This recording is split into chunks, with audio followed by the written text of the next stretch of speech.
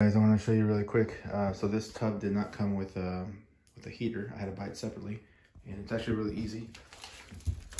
You hook it up right there. You just twist off both sides, and then this guy gets replaced. And this is your heater. This is for about 100 bucks.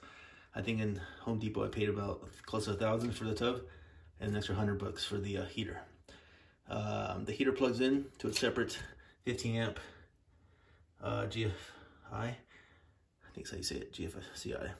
I'm not an electrician, so I can't. Anyway, so you want to make sure you hook up the heater copper cable to the motor, right?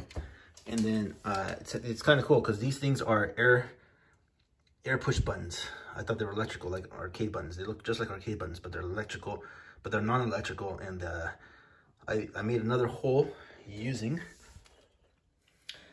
a diamond cut 1 1/4 inch circular drill. And then I'm making basically a push button for the heater. So in case you guys are wondering how to do this, these things are only like 20 bucks, not too expensive.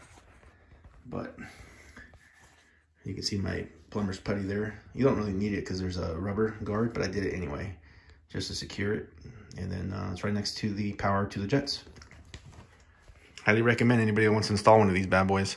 I didn't see too many people have these. I only found like 1 or 2. But you can see the work I've done. I've never framed anything before, but I separated these about 16 inches per code.